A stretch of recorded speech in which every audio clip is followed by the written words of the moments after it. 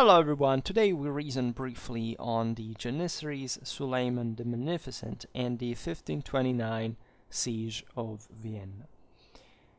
We made several videos about the events surrounding, let's say, the Ottoman invasions, the Turkish wars.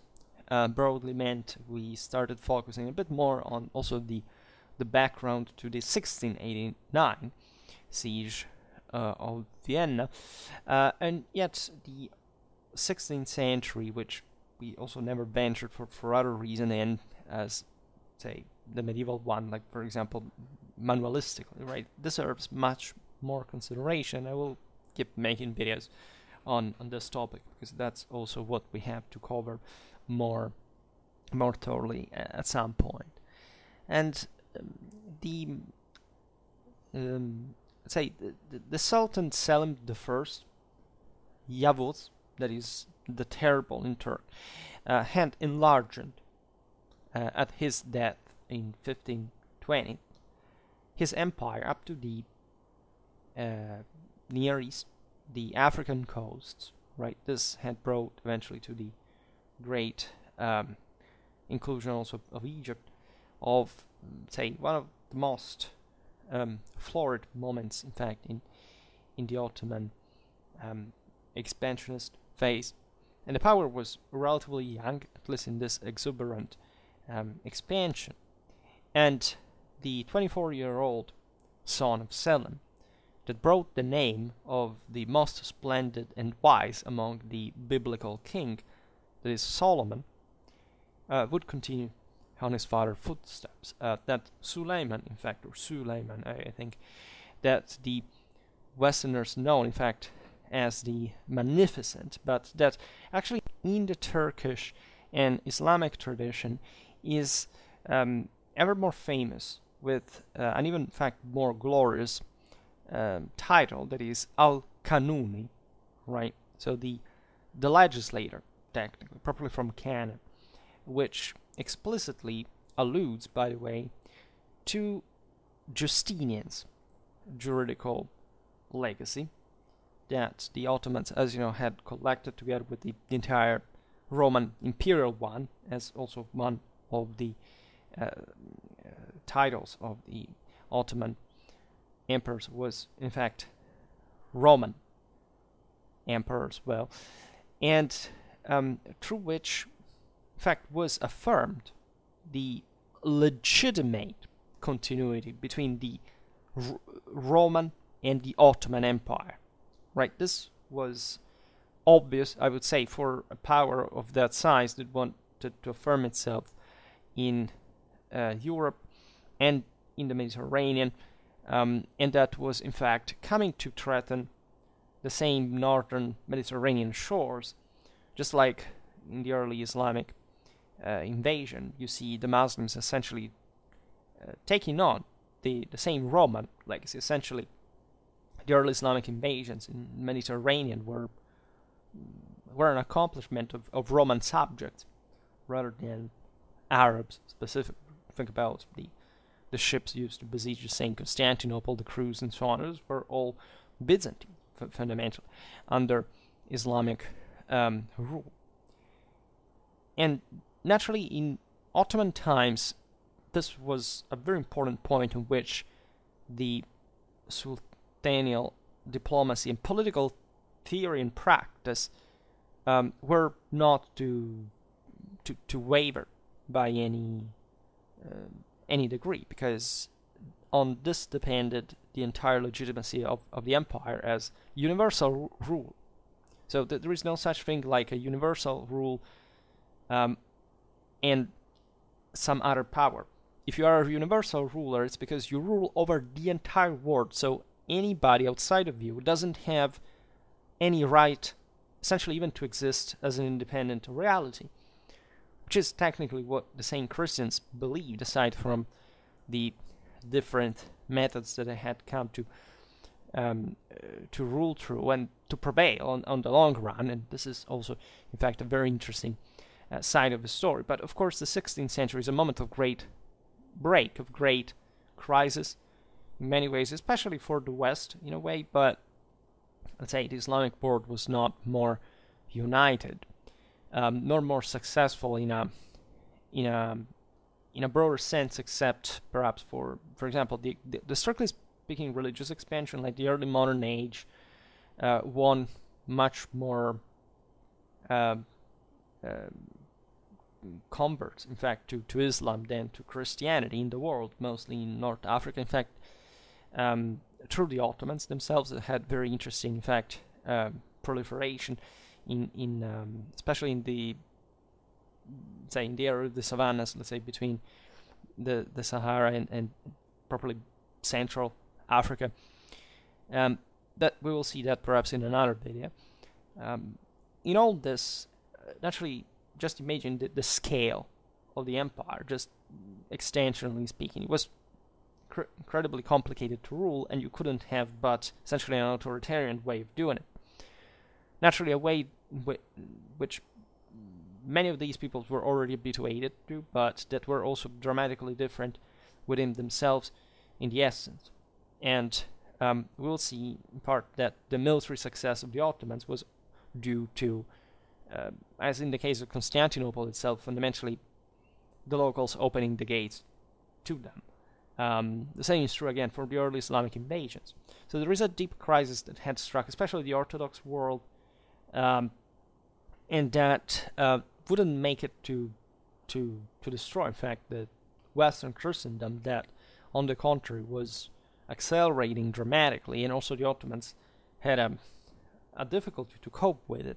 And that's why the siege, the 1529, actually also the 1689, but the sieges, let's say, of Vienna were so crucial, because, you know, there is a deep question: what were the Turks actually expecting to achieve by conquering the capital of Central Europe, and with which perspectives for the eventual relation with the West that would have surely complicated enormously the matter. Not that necessarily would have not advantaged the Ottomans with such an impressive feat, but that would have unlikely pushed the Ottoman force further west, at least, you know, without giving up the idea, for example, of keeping some broader ambitions in the east as well.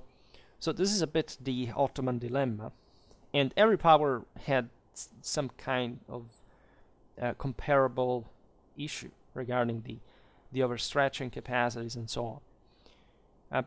But the Sultan, let's say, in the Europe of the time, that was completely absorbed both by the conflict for the hegemony between the Germanic Roman Emperor and King of Spain, Charles V, and the King of France, Francis I, and the religious revolution, but also indeed the institutional and cultural one of the Reformation.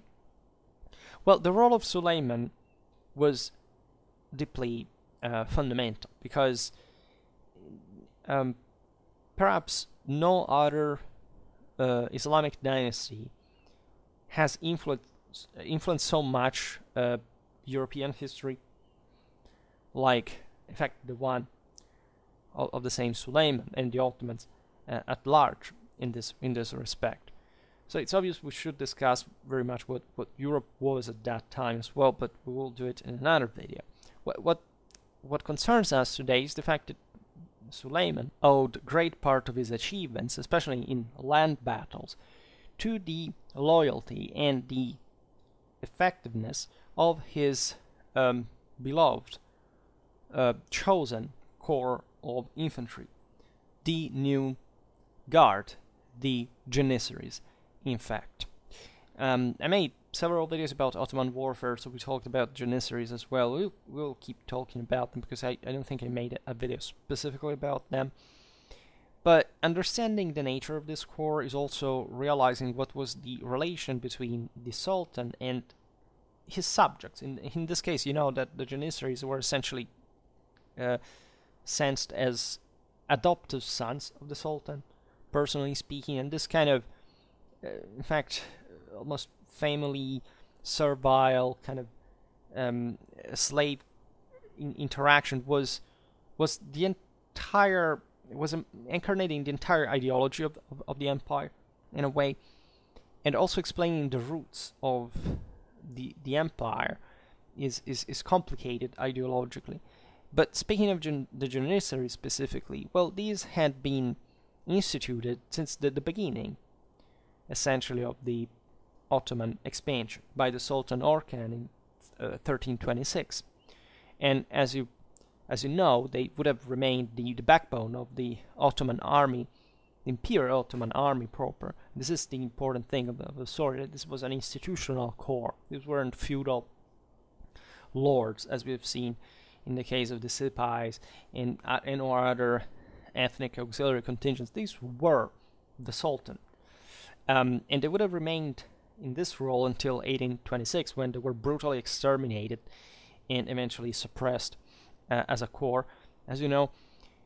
So we have seen often also what the Devshirme was, so this forced levy of Christian boys, principally from Morea or Albania, and forcibly converted to Islam, quartered in specific, say, monasteries, barracks, because these were literal centers of indoctrination.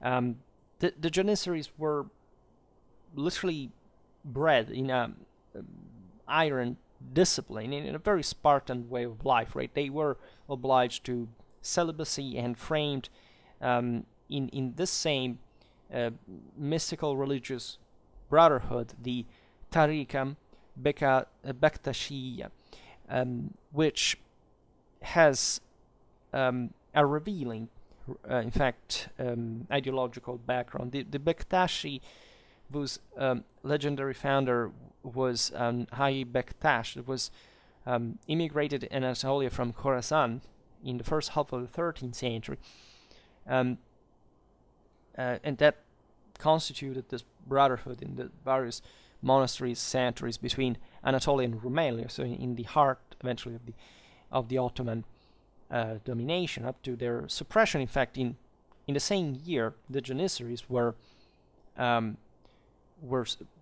suppressed, were taken out, were essentially, in fact, informing the same Janissary core as a sort of filial, a spiritual filiation in a way. In fact, this order was essentially derived from the 12er Shia, from the Duodecimans.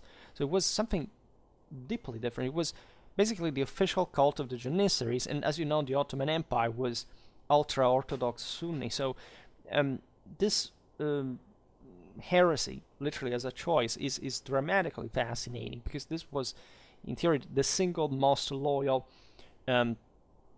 sultanial army, right? And these were people designed essentially to die in battle, getting themselves massacred no matter what, like a sort of immortal idea of their transfiguration. And exactly in this vest, right, they were probably adopting a religion that, as you know, had flourished mostly in Iran. That was, by the way, with the Safavids, one of the major, I mean, not at the time because the Safavids did not exist, but still from, the Khorasan, the broader Persian area.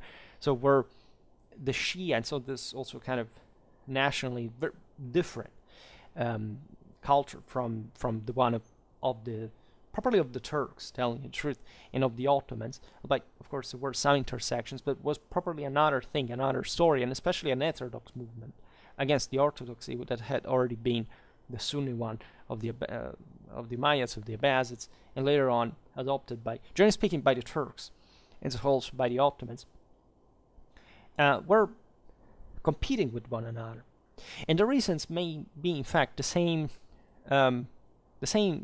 mindset that was required to such elite troops, right? The idea that they were slaves, and these sultan slaves. So of course this meant that we're actually privileged, right? The Janissaries changed dramatically over time. Also, the Devshirme passed from a brutal kidnapping of literally of kids from these brutal primitive populations of the Balkan hinterland, and to essentially exploit the same, to transform this in pure extermination machines, with all what it practically entailed. But as we've seen in the traditional view, probably also of the Balkan hinterland, that yes, before the Ottomans was westernized, but up to a certain point, meaning they were some of the most fierce, brutal, and savage populations in Europe.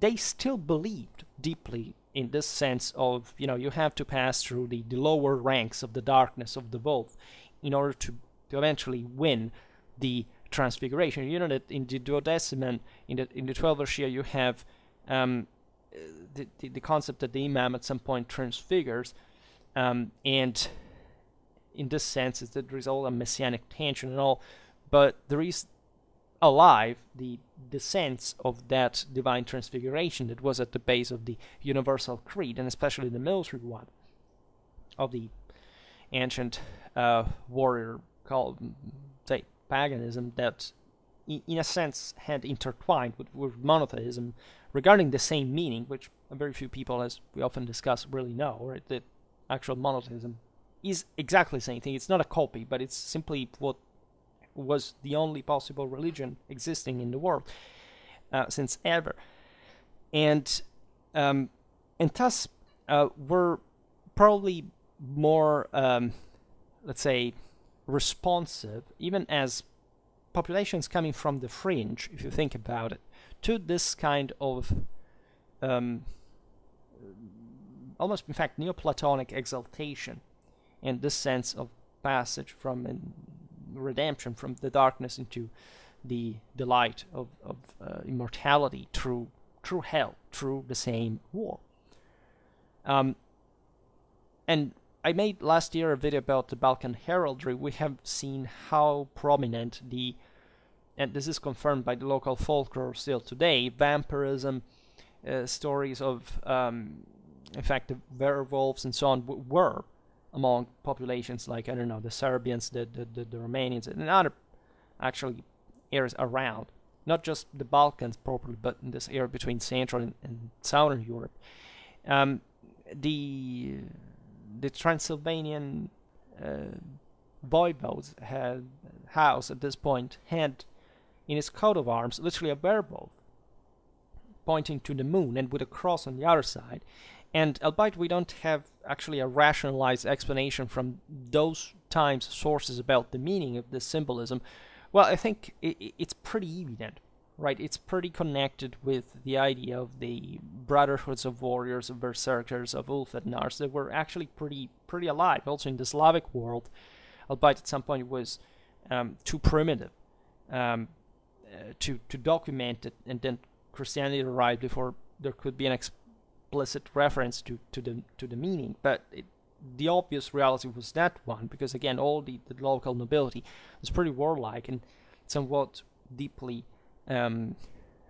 soaked into this kind of ideology. So I think that in a sense the sultans were tolerating the Tariqa Bektashiya because they understood that it was functional to that warrior ethos, that the Sunni orthodoxy as a universal power necessitated, because of the aforementioned necessity of the Apollonian of dominating the Dionysian and not eliminating it, to risk of its own self-destruction. And because that would be pure sclerotic ideal and no struggle to keep these forces under. Instead, of course, the Janissaries were exactly this. And if you look at the Ottoman army, that's the meaning, because the Sipai, as we've seen in the broader historical tradition, were the heroes, were the Apollonian superior forces. They were the knights, right? Even Western knights, even though collectively they had kind of greater quality, individually said these are objectively the best riders, they're best horsemen. Because, of course, there were also peoples coming from much more steppe-like backgrounds, right?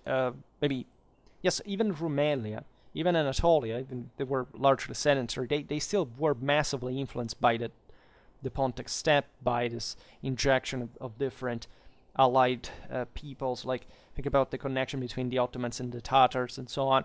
The winged troops that we see also among the Hungarian hussars, and then eventually inspired the Polish ones, etc. Those were the same winged ideology of glory and of angelic / etheric symbolism that existed ever since, for all the deities of victory and of war and of death, as we've seen from the Frabashis to the Filza and etc. Even in Indo-European tradition. And the Janissaries instead were dirty scum. They were the infantry, the dirt, right? So who fights and in fact their symbolism, as you know, was all kind of very menial. They had symbols that were connected, say, I don't know, to being the cooks of the Sultan, or this other kind of, in fact, slave function, because they were, as slaves, they were literally captured and kept under. They were lesser people, and as such were considered, and so they couldn't even afford to buy into what was de facto for an Orthodox Sunni like an heresy, like the Bektashi one. And this concept, in my opinion, is deeply important because this is how the Ottomans saw their own subjects at large. Of course, they were much less harsh, and as you know, as we'll see now, even with Ibrahim Pasha and so on, there were lots.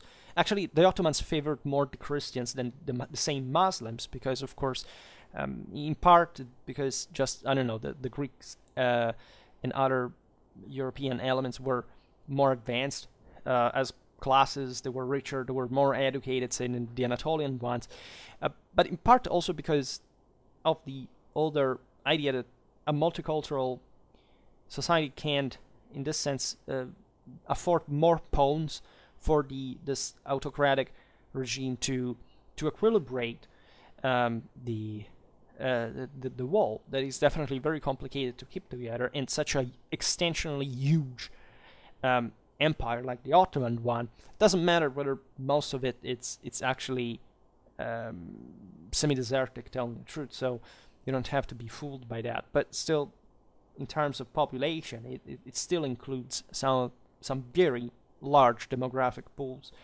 from the same Rumelia to Anatolia to Egypt, and even Syria and Mesopotamia and beyond.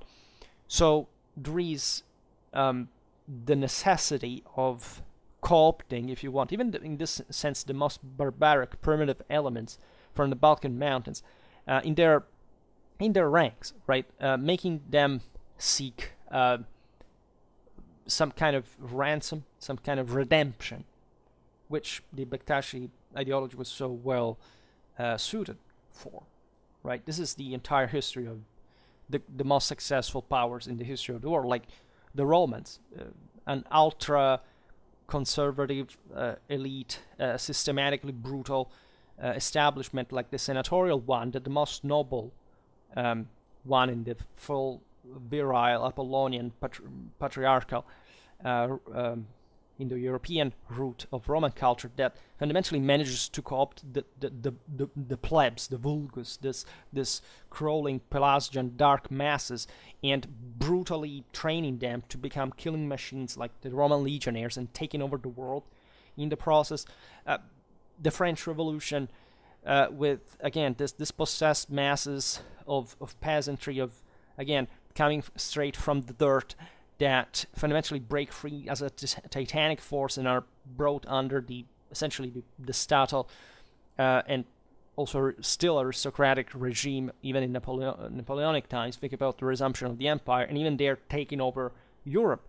And so there is this is a constant also in Western history, and you cannot deny that the Ottoman reality was also basically European, as basically these people had nothing to do with Central Asians. They were, the Ottomans emerged literally from the Bosphorus, so these were basically Europeans ruling over other Europeans and just having a different religious ideology for that matter, but still fundamentally sticking to the universal standards and rule that you see also in the Renaissance. In Renaissance Europe actually being portrayed, like the heroes, the generals, the noblemen are represented just like the greatest heroes in the Hellenic and in the Roman mythology. They're all beautiful, shining, on horseback and so on. Whereas you look at the Landsknecht, for example, and other, I don't know, the Swiss pikemen. These are literally the dirt. They are tectonic masses. They are dirty, vulgar, scurrile, brutal, irrational, dressed up like, in a disgustingly patched way. But they do their job, right? And that's because they are ruled by a superior elite that knows how to provide them with an authority, with discipline, with hierarchy, with order, and so on. And this is also where our what we call modernity stems from, which is actually just a replication of a universal dynamic that a true civilization must be able to dominate, right? And disasters happen when you're either too oppressive or either too lenient, right? And currently we live in the latter space for that matter. And you need to reinforce brutally these archetypal models that are also basically the male and the female one if you really want to have a civilization. Well, in this sense, you had a system who was confronting each other. You know that Suleiman copied the papal tiara, and even kind of with different layers, so to show us, he was, he couldn't wear it because otherwise he would have broken his neck, but it was so heavy. But it was just the symbol of the idea that, look, I can dominate you, I can learn your ways, and you will learn mine, because there was a kind of a Turkomania. As you know, in Renaissance Europe, all the princes gifted each other with Ottoman armor, and were obsessed with everything Turkish and so on. And as you can see in all the Schatzkammer, Central Europe armories and so on. If we're not talking about art and trade, think about Venice, think about the Italian Renaissance, this broader Mediterranean cosmopolitan world that had always remained different from in the various parts, but also in constant contact and somewhat also cooperation, in spite of this parenthesis of brutal baths of blood that were the wars either in Central Europe or in the Mediterranean between the Christians and the Ottomans in general, because there were so many Christians among the Ottomans that it's impossible to make it something like Islam versus Christianity in that regard. But the difference there is still that Islam was kind of more primitive and traditional in a sense than Christianity, where Christians were living their boom and modernizing and secularizing in the process, right? And never, eventually, 200 years of the Enlightenment, they're properly the denial of tradition, whereas Islam kind of also boomed, but didn't have the same consolidated, in fact, statal structures that had built over some very specific course of European identities, and that eventually, having exhausted this moment of great Ottoman expansion, eventually had lost everything, right? Because it had in fact acted too much like an authoritarian power. It had depleted the subjects of individual force necessary to sustain the exponential Western growth with colonialism and beyond, right? That kept fueling the imperialistic aggressiveness of the Europeans, and so keeping their structures alive and well-blooded and oiled in that sense. So this is deeply important as a perspective of modern history, in my opinion. But coming back to the Janissaries, well, they were around 5,000 when Suleiman rose to the throne, but 12,000 when he passed away. They were up to the 18th century, essentially the terror, and also, as a consequence, the principal reason of European admiration. Also, there were some heads of state and military commanders that tried to imitate the institutions organizing even the exterior aspect.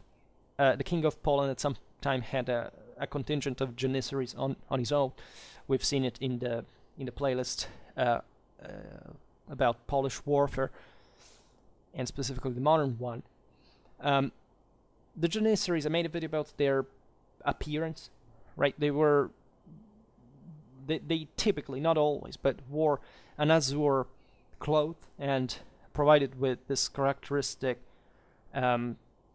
white headgear. And they were grouped into 4 divisions, distinguished each one by their own companies that were the ortes. And in all, there were 196, right? Each of which was, at least in theory, made up by 100 men. And for a broader frame, you can look at my, again, Ottoman Warfare playlist. And in turn, the ortes were subdivided in camaraderies, the odes, instead.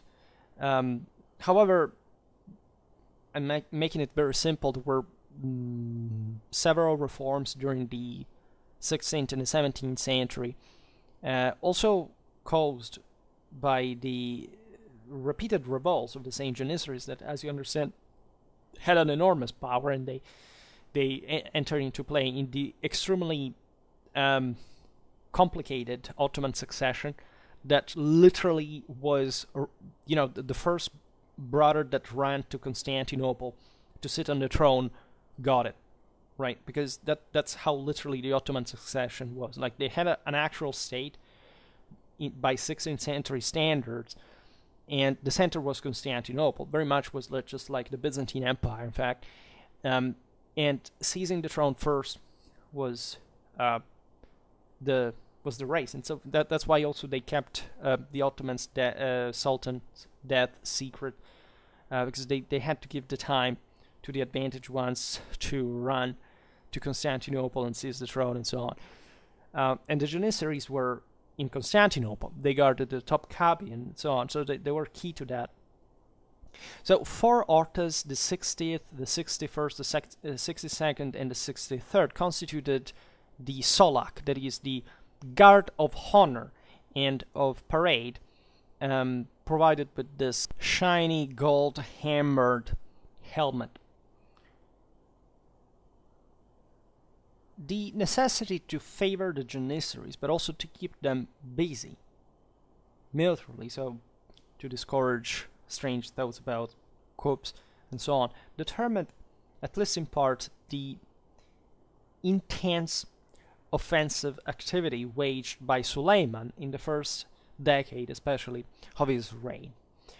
He unleashed immediately, in fact, a Balkan campaign that ended with the conquest of Belgrade on August the 29th, 1521, famously enough, and the conquest of Belgrade was considered as the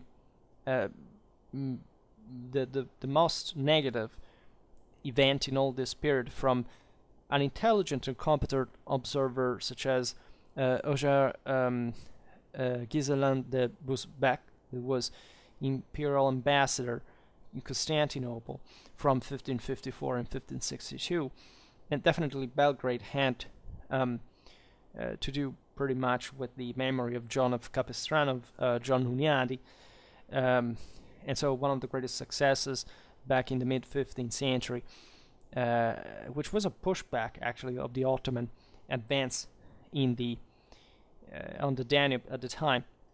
So Belgrade, properly the White Fort, was the key, in fact, strategically, to the vast, humid, and swampy Hungarian plain. And from this base, the Ottoman armies could swarm into it, as they would.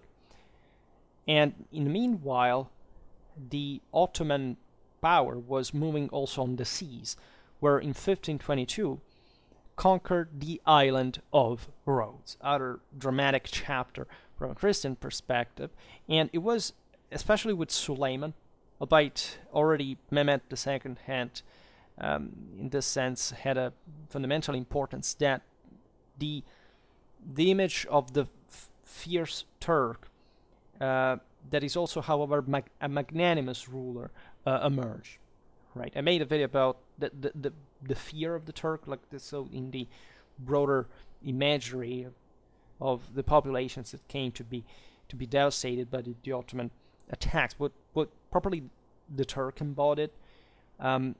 But there was also the sense of chivalry that, as you know, was there in the Crusades, was there, this moment of confrontation. And as I was saying before, there was some very much more that the Ottomans had in common with Europe than, say, I don't know, the Mesopotamians or the Persians, paradoxically.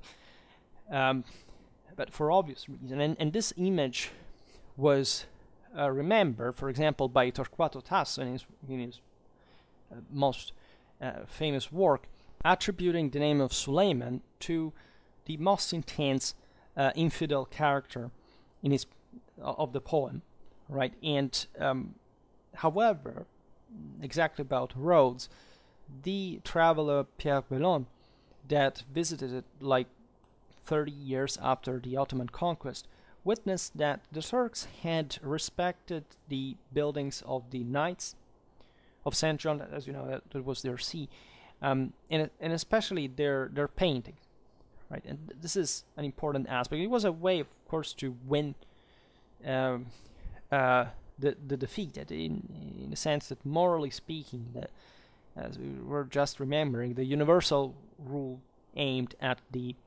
conquest of all,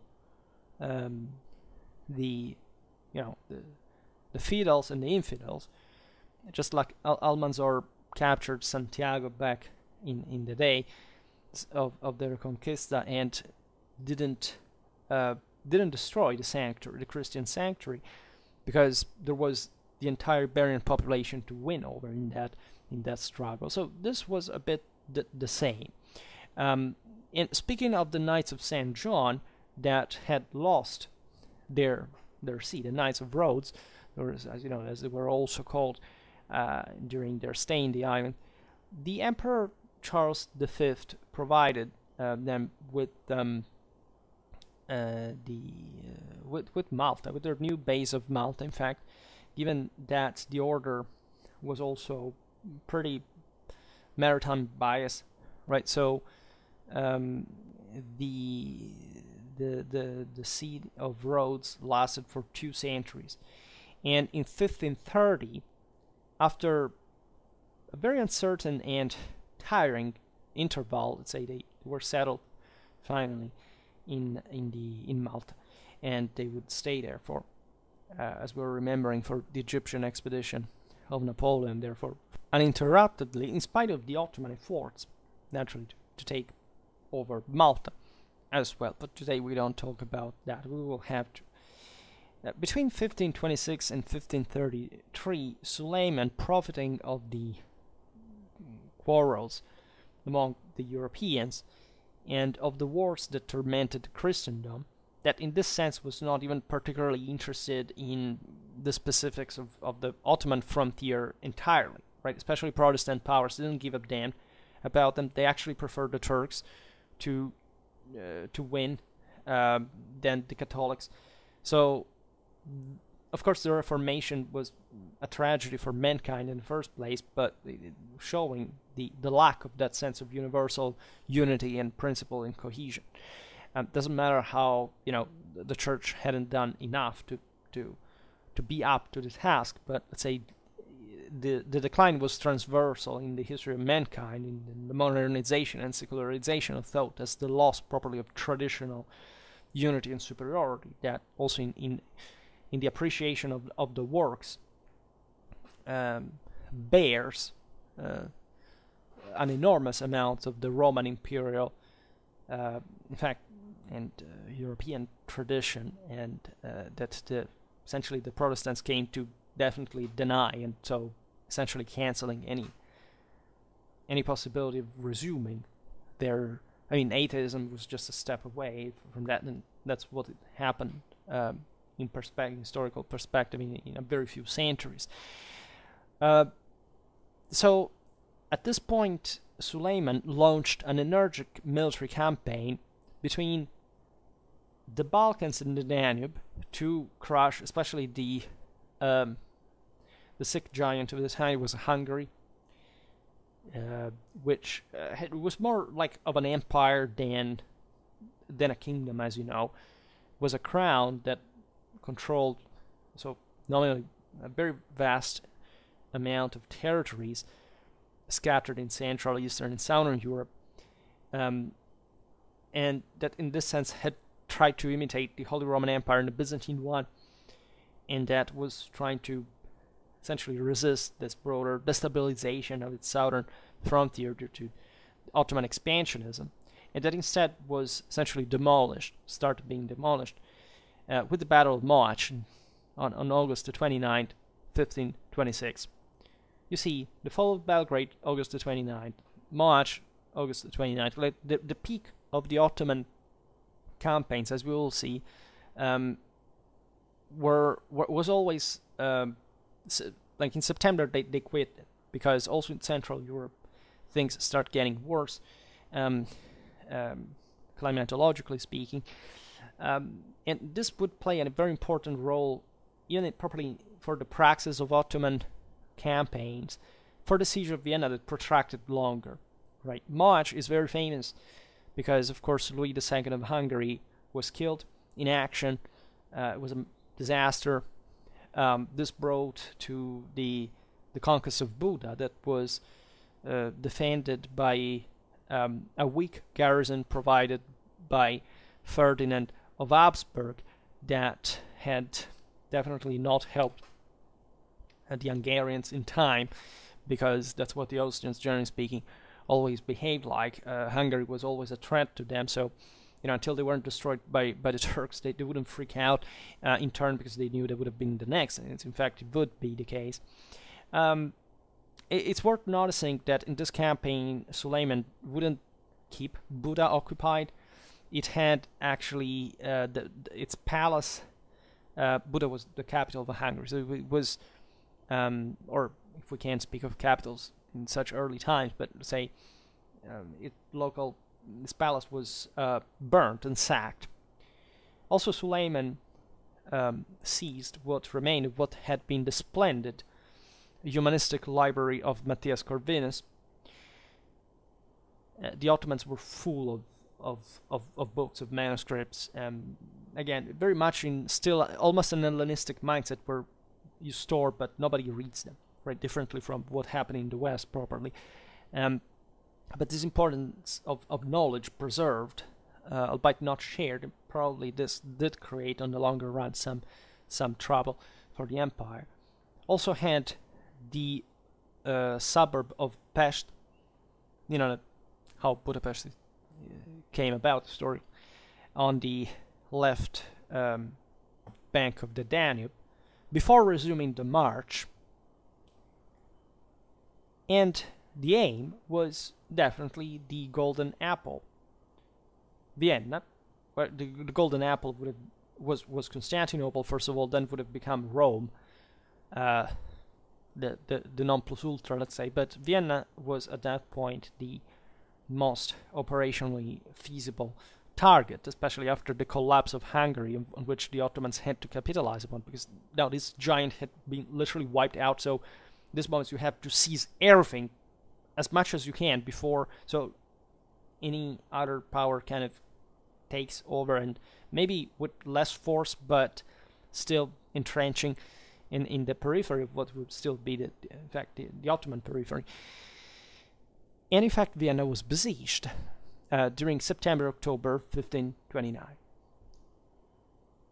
And in the attack to the capital were committed 120,000 men between Janissaries, Sipais, Arab auxiliaries, and insurgents, 300 artillery pieces, which is a freaking lot, and the Ottomans were already pretty much advanced in artillery. They were the ones that for 200 years would dominate artillery technology, especially at this point through the granulation of power before the bayonet was introduced.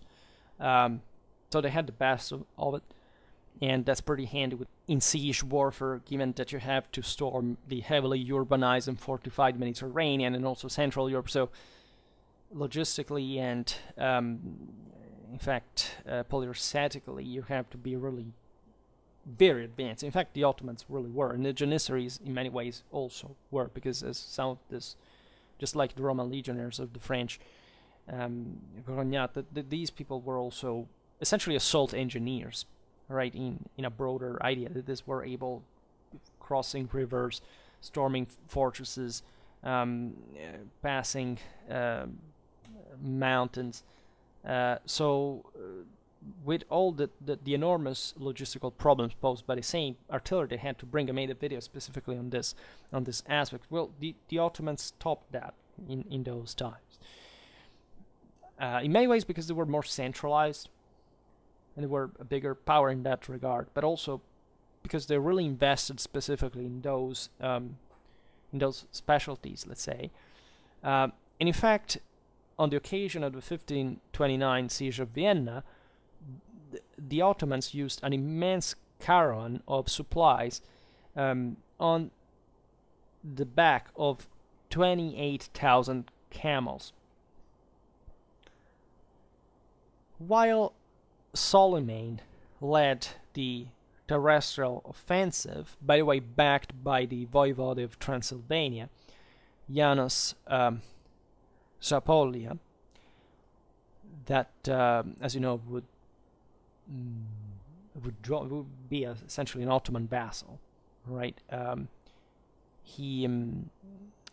All these, as I was saying before, like at this point, Serbia was conquered. There are many other powers around in the Balkans and Central Europe came to be Ottoman subjects, independently from direct or indirect control that the Turks had in those lands. That definitely were pretty tough grounds, especially Transylvania's. So we made a video recently on for the early Middle Ages, but certain dynamics really never change over time. In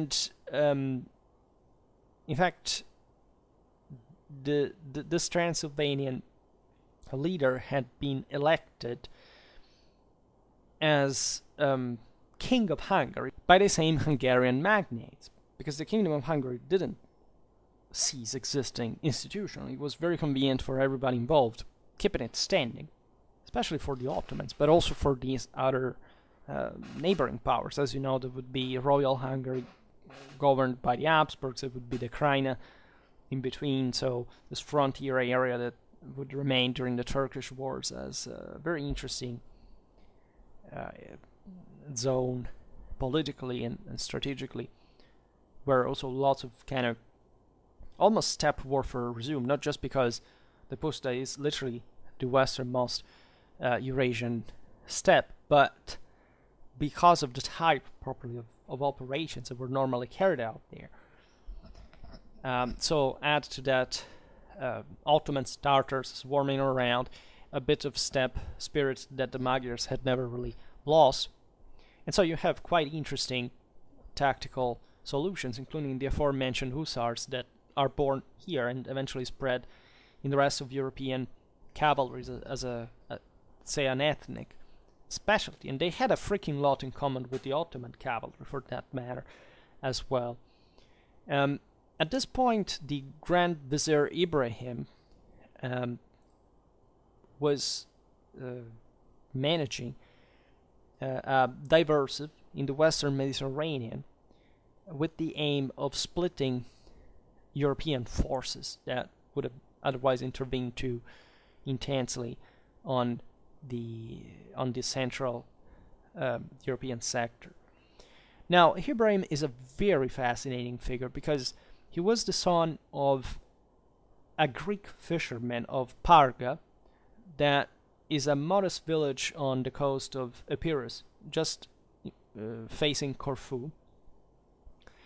And interestingly enough, for this reason, Ibrahim was originally a subject of Venice, the Republic of Venice that had ruled there until the Ottomans came around, until when he was very young, was caught prisoner and sold as a slave by the corsairs, and he had this luck of being struck for his youth and grace, first by a Muslim dame who was a widow, and eventually by the governor of the city of Manisa, which at the time was the same Suleiman, And when, in fact, Suleiman became Sultan, Ibrahim, that was intelligent, cultured, he spoke multiple languages, he was a good musician. He was very handsome, let's say, and in the meanwhile, he had converted to Islam, was essentially welcomed as page in the same Topkapi palace, to be eventually promoted as first falconer, and eventually head of the private service of the great lord and his favorite, so the Makbul, properly the favorite.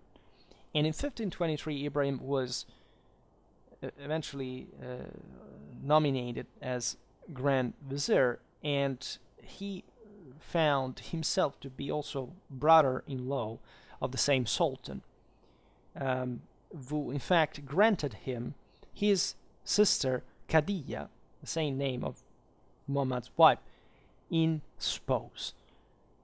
And protected by the mother-in-law Afsa Valide, mother of the Sultan, he was passionate of the history of Greek art. He was in love with the memory of Alexander the Great, that also in the Islamic background of the Ottomans had a huge relevance.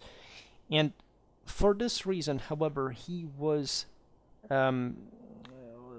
so successful, let's say, that there were many courtiers who accused him of essentially of double feelings, like to be a kind of a warm Muslim, if not, just a hypocrite regarding his faith. And Ibrahim's personal enemy was especially the energetic, charming, and intriguing Sultaness Roxelane Hurrem. I made a video about the Sultanate of Women, in which we tell Hurrem's history.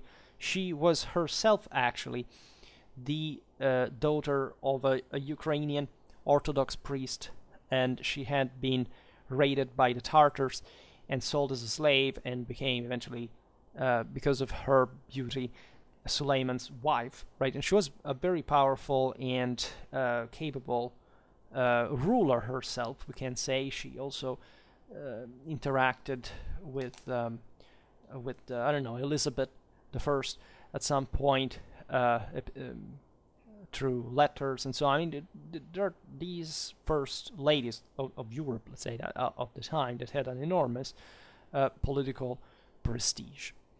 And Ibrahim's power and ambition ended up with ruining him, right? The Sultan, in fact, in the end, had him killed in the night between March the 14th to the 15th, 1536, with great satisfaction of also the population of Constantinople, that was reproaching him this arrogance and transparent sympathy towards the Franks. That was the name that it was still used, just like in Byzantine times, in Ottoman Constantinople, to call the Europeans in a classicistic way, right? The Europeans were the Franks still. And there are very beautiful stories about Ibrahim, and given his paradoxical destiny, so this almost Lucifer that rises to the top as almost God's favorite and then falls to the darkest pits of hell, he is remembered by the Turks as the Makbul / Maktub, that literally means the beloved, but also the killed, right? And this is a very interesting, it's almost an Icarus ant, right? He who wants to fly too high without, which is just certain expedients that are not morally adequate to the role, will lose power against the same reality that he thought he could defy. Now, the events of those 3 terrible years of Ottoman aggression shook Europe and rendered even stronger the scandal of the League of Cognac, that saw the Pope, Clement the VII and the King of France allying against the Emperor, exactly while he, from the Mediterranean to Eastern Europe, was essentially taking on the task of protecting Christianity against the infidels. But that was evidently not anymore the time of crusades. Modernity kicked in, just as we were saying before, and the same term crusade that had an incredibly short life in this sense, except of being eventually revived in a not less surprisingly fortunate and as posthumous way in the 17th century onwards, had eclipsed itself, in fact, in the vortex of the Reformation, because the Protestants saw in the Crusades, together with in the pilgrimages, the indulgences, the vows, and the relics, one of the fundamental polemical objectives of their anti-papal campaign. In other words, the entire idea that the Pope had any power on anything was denied entirely, with the consequences, in fact, of actually making the same power of Christianity, Christendom shrinking in those years. And the same Catholics, from their side, would have substituted to the great name that traditionally indicated the war to the infidels, less intense expressions, and also somewhat compromising ones, such as, in fact, the Holy League, the Holy Enterprise, and all these things, but not saying crusade out loud, because that would have caused further attrition with the Protestants, and at some point in the political game of Europe, this could not be afforded at some point. So, the siege of Vienna was born, however, under a bad star for the Sultanial troops. As we have seen before, usually the Ottoman campaigns in the Balkans were launched for a time that was spring, and the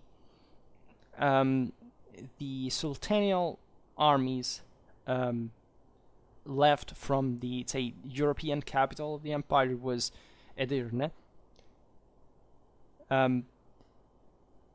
In this way, it was possible to arrive to the Hungarian plain in summer, fundamentally, when the ground was less soft and muddy, and given the average length of the operations, retreating before the fearsome and abundant autumn rains in the region. This time, instead, Suleiman had moved directly from Constantinople, from the shores of the Bosphorus, and in May, right in the midst of May, and it had been possible to advance easily, essentially by sticking to the great, majestic Danubian waterway that was naturally rising upstream, but this had entailed arriving under the walls of Vienna on September the 25th. And this was also a year of precocious cold and of unusually abundant rains. Even in that cold and humid 16th century, and in that area of Central Europe that is already rainy by nature, and water, for example, was soaking the gunpowder, was invading the trenches and the tunnels that the Ottoman engineers and pioneers had rapidly established out of the gates of the Austrian capital. And the operations, the counter operations, of siege went on in the ordinary sequence, right? Assaults, sorties, mining, counter-mining, breaches, barricades. We've seen this also actually for the 1689 siege. The Ottomans, by the way, were pioneering also in siege tactics, in properly walls storming with some, in fact, sequence that reminds openly the Stoßtruppen one. You bombard the enemy fortifications, you make mine blows, and then you send the assault troops in. And all this had been carried out, except at a slower pace and in a more unpleasant way, by the bad weather, as you understand, until October the 14th, when the first snow arrived, which for Vienna is very early, and in fact, again, that year was particularly cold. Now, this lesson would have served for like 150 years before the second siege, and the Ottomans in that long period would, in fact, have never dared, even though they had the possibility of doing it, definitely, such in-depth away from their more usual and safer bases. The distance and the climate had saved Christendom in a way. This is naturally debatable because it's hardly ever the weather to produce this, but eventually who resists and who attacks, and so how the thing unfolds along that pattern. Of course, the expedition had been prepared with purpose. Just yes, this aspect of the weather was surely an important one, and an unpredictable one by the science of the time. But indeed, in fact, we have to remind that the capital was also saved by the fact these military campaigns of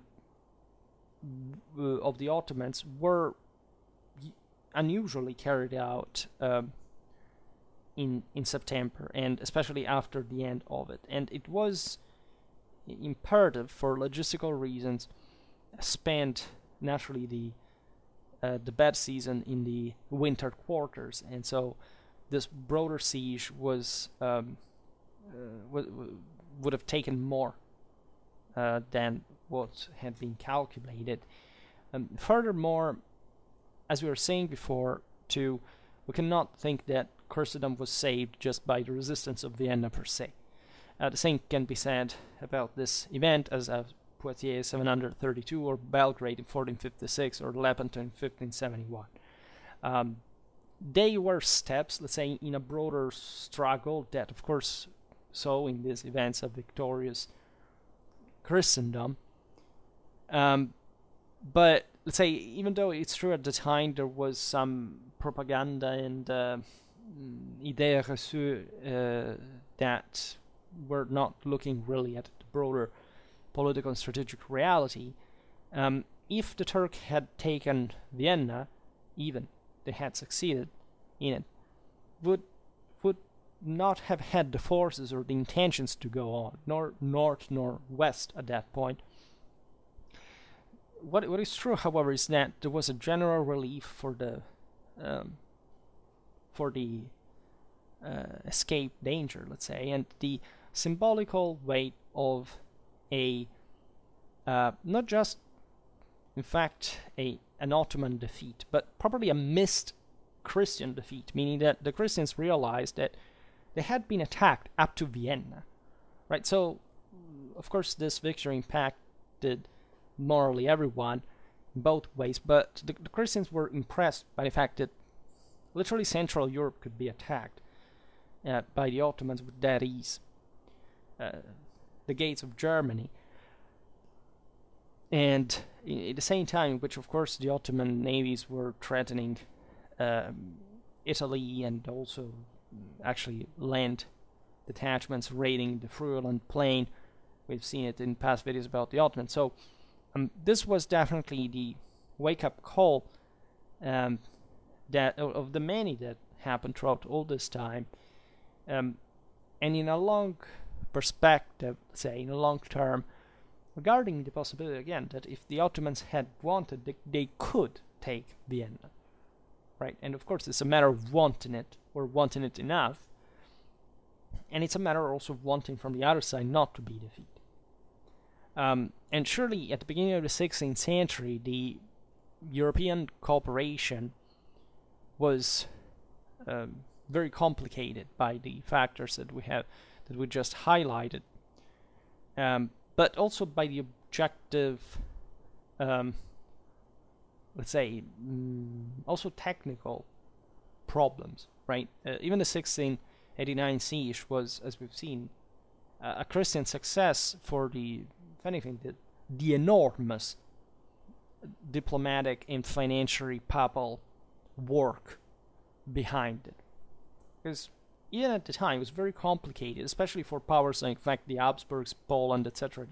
They were not France, they were not Britain. So you're talking of areas that had remained fallen asleep a bit like in the Middle Ages, like a bit the Ottomans still did. So there is properly this concept of Central Europe that we somewhat disregard and don't understand in our historical analysis. There is no such thing like the North and South, or simply the East and West. There is this important Central European dimension that is truly another cultural area of Europe compared to the West. And it's, again, I don't know what's your historical compass in this regard, but it would be very important to use this notion as a tool as well. Because we hardly see, at least I hardly do in popular culture, staying here on YouTube, etc., properly the deserved attention that such dimension actually owns per se, not in some sort of kind of localistic, fanatic sense of, oh, look, they talk about my country, so I put a like on this, but actually understanding what's broader meaning in European history and tradition of this all, also compared to the broader European unity. I don't see anybody, nor from there, nor from any other place, that actually talks about this and is able, properly thinking outside the box, or at least in the broader box of at least a European scale culture, which there hardly is. We need badly not just a European Union to become a federation of some sort, but also a European school, together perhaps with a European empire, European army. Because if we don't understand what it means to be European culturally, so not just because you're randomly born in Europe, or even just to ethnic Europeans, that means nothing. That doesn't mean you're a European. You're just an average idiot. You must learn European history, but the real one, not the one that you think you can really get from clickbaits and 15 minutes explanations of enormously complex historical matters. We must habituate kids, everyone, really, and I speak of the West in general, because that's eventually where we stem from collectively. It's dramatically important to have this kind of culture. I won't digress now on how we see these issues in the world, etc., but I presume that we can't have anything in practice without this kind of acknowledgement.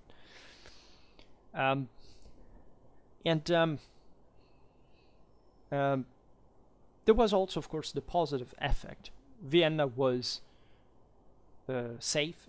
It was successfully defended, except the Landsknechts, for example, at some point that had to defend it, mutinied because they hadn't received the pay, and threatened to sack Vienna in the same exact way the Turks would have done if they had captured. A little detail about the story, and these were the same people who would sack Rome, by the way, that had sacked Rome 2 years before. So, just to tell you what was actually the mindset again of the chthonic scum in history in general, I made I think abundant videos on properly this figure of the mercenary, but of the soldier, telling the truth, of the average final rank soldier in this kind of late medieval, early modern times and beyond, because that anthropological awareness is also necessary. Who are these people? Are they heroes, the guardians of European values and power? Hardly so. They actually didn't give a fuck about that, to be completely honest. Just as much as the Ottomans or whoever was within their army, including Christians, gave a damn about. This is a universal human constant, by the way. We don't have also to be surprised that if, in fact, on the occasion of such threat posed to the city, Christian Europe was not seemingly particularly interested in this ardent crusading appeals that had run the continent on multiple occasions. Especially at the time of the Ottoman conquest of Constantinople in 1453, where it was quite impressive. Also the events of Otranto in 1482 that were quite, yet the Ottomans land in Italy, except, it was actually the same Italians that were quarreling with each other and let them attack the kingdom of Naples on that occasion, because Florence, was kind of probably cooperating this with the Ottomans and all this stuff. So these things really happened. And this tells you how the broader political fragmentation of Europe was really an issue, right? Even if at this time we see emerging things like that are, say, loosely, compactly, kind of things like France or Spain, but these are still different things on their own, right? There are different states. There are states within state. Think about the Bourbon, the simply sides with the Habsburgs in the Italian wars, and that had literally a major state within France itself on its own.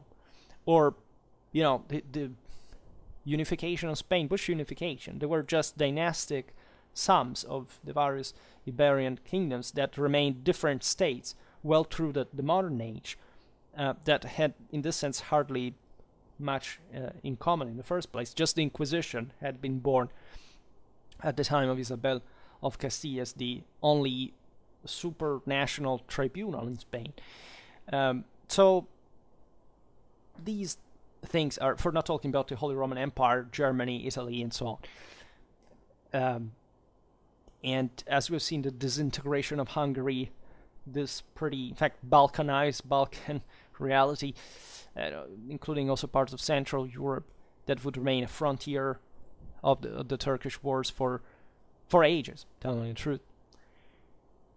The fact is that exactly in those years of the siege of Vienna, the war of the League of Cognac, as we were mentioning it before, was coming to an end. And during this war, Christendom had witnessed, among the other things, as we were saying before, to the sack of Rome, carried out in 1527 by the German and Protestant militias of Charles V, even though we should point out that actually the worst atrocities were committed by Catholic Spanish soldiers as opposed to the German Protestants.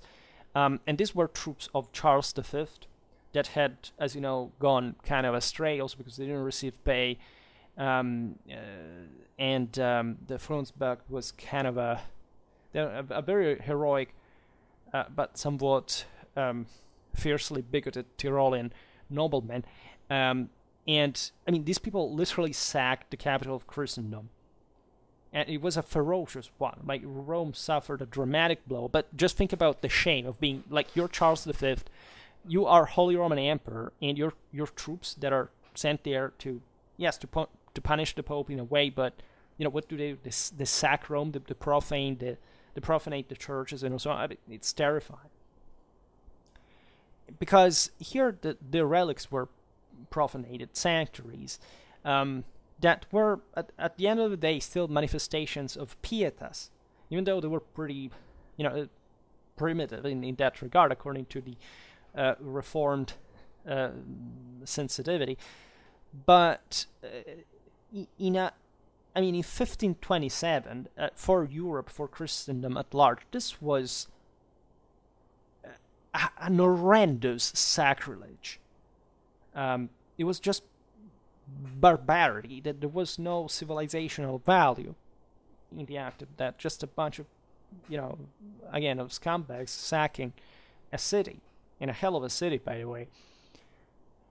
So it is true that the two parts of the conflict, by the way, the Pope had mishandled this ridiculously. As you know, he fled eventually. It was a total mess.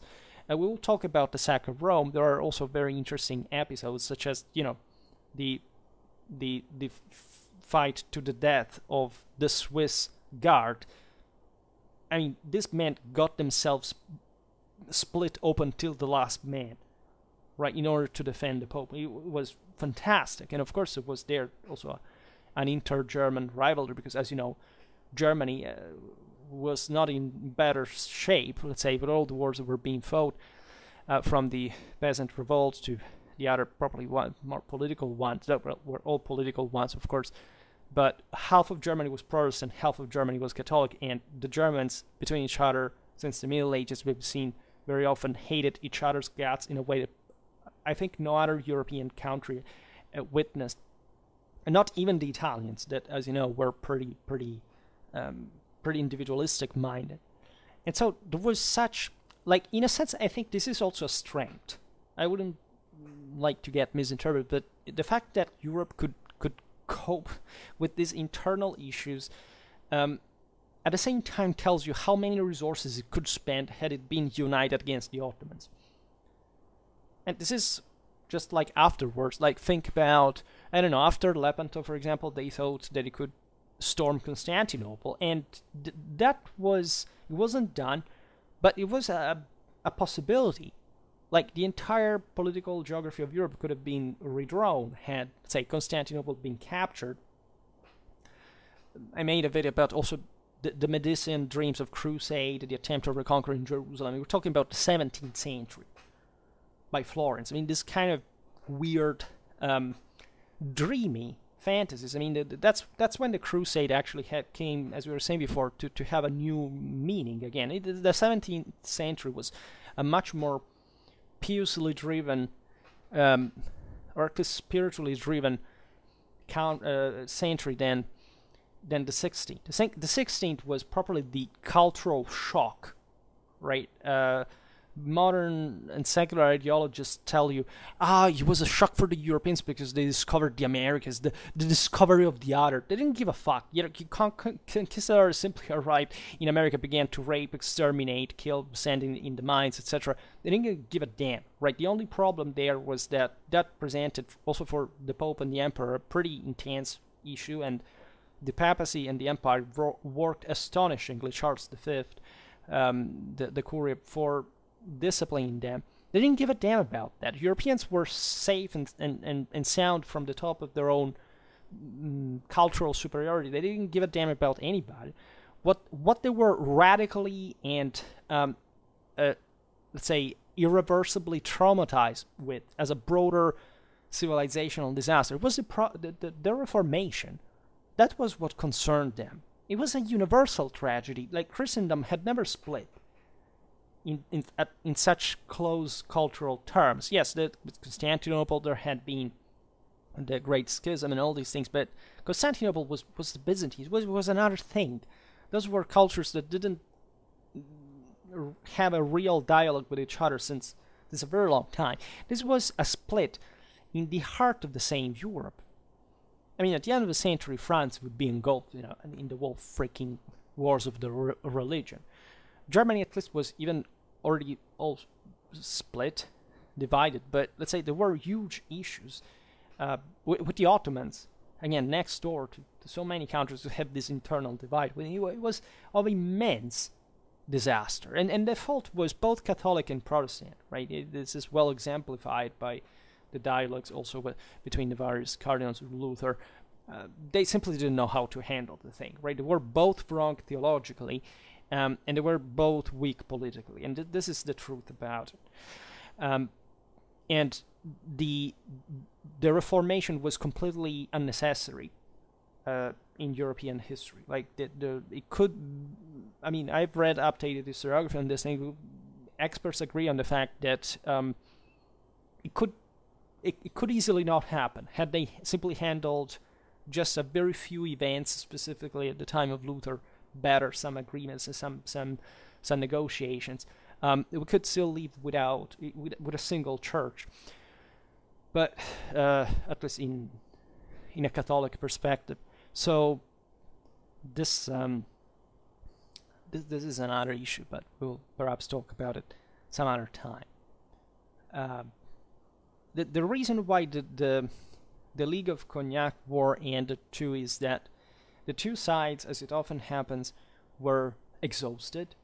They were both struck, by the way, by a new plague epidemics, by the way, and so they were negotiating at this point because it was really heavy, and it was the Ottoman siege of Vienna to have, if not a determinant, but still major role in suggesting the emperor, especially the maximum flexibility, both in the Barcelona agreement with the Pope, during which it was decided the restoration of the Medicean power in Florence, by the way, with the Grand Duchy that would have resumed. And as you know, there was the shift from the Republic regime to essentially the seigneurial one, and both in the peace of the two dames at Cambrai with the King of France, which was yet another enormous issue, because as you know, in 1525, the French king had been captured in battle. Yet another thing, it was source of enormous embarrassment for the Holy Roman Emperor, because at that point it would have been better if Francis had been killed, just as it was being about to be killed. It was just a German soldier that said, wait a second, this is the king. Because also you don't actually recognize necessarily who's who among all these French noblemen. And this man had the massive balls to literally have to be the kings of France, and had getting themselves almost killed because they were knights first and foremost. And instead they were captured. As you know, it was a slaughter actually of French nobility by the Spanish Germans. But Francis had been captured, and this was an enormous deal. The Peace of the Two Dames is called like this because both kings at the same point, Charles V, because he had so many kingdoms that he had to be present just in once at a time. In France, because he literally didn't have a king at that point, or at least he had it, but he was prisoner, was negotiated by these two dames. The Treaty of Cambrai, Margaret of Austria, who was the aunt of Charles V, and Louise of Savoy, who was the mother of Francis the First. As you know, there was this broad negotiation. Francis promised lots of things. Eventually, when he came back to France, he said, no, I will not respect this because I was forced under imprisoning. He almost risked also to die in prison because he got sick, as it often happened, and Charles V was freaking out. He was even at the bed of Francis I when he felt sick, just to be there, showing that he cared, because if he had died, it would have been a disaster politically, propagandistically for the empire that had also all these dark issues of the going on overall. So it was a dramatic time in so many devastating ways, and the solemn incoronation of imperial coronation of Charles by hands of the Pope, by the way, had been this consequence and solemn acceptation of the reached peace. It was held thus also, by the way, as sources say, in the Italic land of the empire, because of course, and by the way, in a city that, such as Bologna, that was part of the Papal States, so this had to stress properly the reconciliation between the papacy and the empire, this broader sense of the unity of the universal power. But it was evidently not the case to celebrate it in Rome, where the memory of the profanations of the Landsknechts was still too much alive, so much that when Charles V visited Rome later on, there were some Roman noblemen that were plotting to throw him in essentially off from the Pantheon's hall, because of the thing, but they wouldn't do it, and it was better like that, telling the truth. But just for saying how, these things had never happened, right? At least in this scale, in this moment, with such already a big, after all, Statel capacity by these powers to kind of negotiate, to try to withstand this dramatic blows arriving also from the external. And in fact, Suleiman had not given up. While he kept well under control, as we will see also in some other video, the Mediterranean sector, in 1532 he personally came back in the theater of the Balkan Wars, and again with the objective of crossing into the Pannonian Plain and conquering Vienna again. In this time, the starting date was good, right? It was calculated for the end of April. Except, and this is how unpredictable war is, in front of the modest stronghold of Kozhek, famously enough, defended by a small garrison of the commander of Miklas Jurisic, the Turkish military tide was held off for almost a month between August the 5th and the 30th, so belating dramatically the operations for the schedule. And when the defenders surrendered, by the way, obtaining a honorable treatment, because I mean Ottomans sometimes, you know, burned and scorched people alive, just you know, as a cute way of dealing with surrendered enemies. And I mean Europeans did pretty similar things in, you know, in this frontier. We know of Ottomans being roasted alive and this kind of things, or impaled, because that was not just an Ottoman thing. At least, you know, there was a pretty interesting taste in it, especially from the Balkanians and the Central Europeans too. The Sultan, say, faked that was, in fact, a defeat. He said that it was a glorious victory that had literally bogged down the entire campaign directed to Vienna, that could thus be besieged again. And he contented himself to unleash his troops, in fact, in the sacking of the neighboring Styria in southeastern Germany, today's Austria. Autumn was near at that time too, and so on the other hand, the greater deterrence was for the Sultan the news of 100,000 Christians that had rushed around Vienna in order to defend her. They were not really 100,000, but they were enough to essentially compensate for this delay that it would have otherwise had, according to Ottoman calculations, to besiege Vienna and take it, had those guys not resisted in Kozhek. So these are just random examples, well, pretty famous ones in military history, but still to explain what was the context in which the war against the Ottomans was being fought, and how relevant it was taking the form of, right? At this point, Europeans began, that's how much it took, right? Risking literally Vienna to be taken on 2 occasions, to realize that this was a real threat that now could not be ignored, even within the enormous conflicts were agitating Christendom. And even Erasmus of Rotterdam, that was usually hostile to every form of war, and quite hypocritically so, as all pacifists are, because they fundamentally don't understand war and its meaning. But in his Consultatio de Bello Turcico, which literally means the consultation on the Turkish war, I mean the war against the Turks in this case, it did not exclude, in that specific case, the recourse to arms. I mean, even for a refined Dutch, Renaissance scholar and intellectual like Erasmus, like, after all, taking up arms against these, these infidels doesn't sound too much like a bad idea. And objectively, he was right.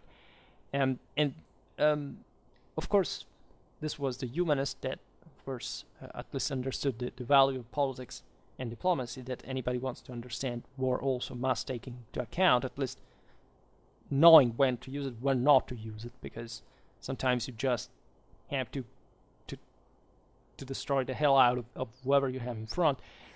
When all the other ways would have manifestly been impracticable. And from his side, Martin Luther considered the Turks literally like God's wrath, and the executioners, we can say, of Ezekiel's prophecy, according to which Satan would have been unleashed from his own prison, which fortunately was not fulfilled on that occasion. But Luther was, a pretty, as you know, interiorly and kind of, even seducing and kind of imaginative guy. In this kind of visions, he found very much of his liking. But definitely that was the temper of the time, right? Nobody thought that the infidels didn't have to be fought against. And that was recognized even by the Protestants, that as we've seen in the lack of a direct threat to their own abodes, mostly in areas that were, in fact, not necessarily away. I mean, Calvinism, as you know, would spread also in an anti-Habsburg Catholic fashion in Hungary, being supported by the Ottomans that treated the Protestants sometimes much better than some Muslims along the way, because they knew how precious they were in the struggle against Catholic powers supported. But they said, okay, yes, of course, the Turks seem pretty dangerous enough to conceive that we have to take up arms. Except that Pope has nothing to do with that. If we need to do it, we do it ourselves. Except again, most of them would, and some of them even sided, of course, with the Ottomans. What is certain is that between the Ottoman capture of Belgrade in 1521 and in the nevertheless failed siege of Vienna of 1529, the map of, especially the balance of southern and eastern Europe had been deeply redrawn. This was evident, right? Those were the say Eastern Central Europe, if you want to, were the new frontiers of the West after centuries of essentially Western preeminence on the Mediterranean, on the entire side of Christendom on the entire continent. Right? You know that some areas of the Balkans were redrawn that would become Muslim during the Ottoman domination and so on. So all things that, in a sense, still haven't been solved, because the Balkan question is, say, hopefully solved in the sense it would not escalate anymore into the ethnic violence that we have witnessed in the past decades. But let's say the reasons, the roots are still there, right? That this is living history that we see at half of a millennium of distance. It was the same years, the 20s of the 16th century. But they are there. It's our history. It's our blood. It's our culture. It's our past, and there is no way around that. So, the maritime frontier is worth naturally a video on its own. I already made a video on the Christian capture of Tunis. That was part of the response, the most successful response. That, in spite of the longer-term failure of the Christians, and especially the southern Europeans in the west of the Italians, of the Spanish, but also of the empire in general, given that Charles V was at the head of the expedition against the Ottomans in the Mediterranean, right? And the creation of a power was garrisoned by Sicilians, by Spanish, when the strongholds were captured. And North Africa is also a very interesting frontier in itself, because, as you know, the Ottomans spread there, but not all the local Muslims were very happy with that. There were lots of Muslims that were allied with the Christians on that occasion, and they were even fighting against the Ottomans. I mean, think of even about Morocco, but more specifically in Algeria and Tunisia, there were local Islamic leaders that the Christians granted to garrison the areas because they knew that they didn't want the Ottomans there, that they preferred even Christian influence. So this is kind of game that was being played at the time. We will hopefully talk about this topic again for today, soon at least. For today I stop it here. Just hope that you enjoyed this video. If you did, please share it. Otherwise, leave a like or subscribe to my channel if you're interested in my upcoming content. And for now, I thank you heartily for listening to me. I wish you a nice time and see you next time.